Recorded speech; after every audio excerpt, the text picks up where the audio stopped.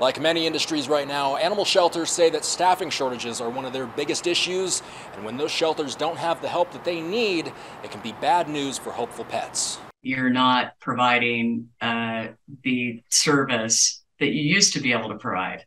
And in our terms, that means getting animals out of the shelter alive. Julie Castle runs Best Friends Animal Society, an organization that keeps track of euthanization data across the U.S. With fewer staff, she says shelters are sometimes open for fewer hours. So that leaves less opportunity for the animals to come out alive.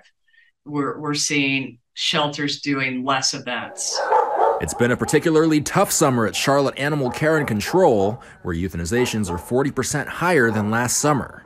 Melissa Nicely has been here for 15 years, and she says this is the worst that she's seen it. During the month of June, if you averaged it all out, it would probably be about 3 to 4 dogs a day. When shelters don't have enough staff, it means fewer resources can go to dogs with medical or behavioral issues. We have had to make some decisions that some may call for space, but it wasn't just merely space. We had to actually take the behavior into consideration too. Best Friends Animal Society is primarily focusing on improving conditions in 5 states. Those are California, Texas, Florida, North Carolina, and Alabama.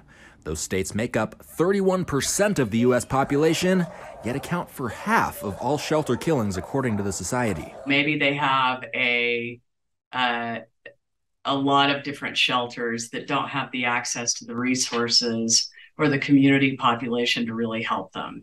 Even if you can't adopt a pet right now, many shelters say that right now you can volunteer or you can foster a dog temporarily, and that will help them out quite a bit. In Charlotte, Austin, Westfall, Fox News.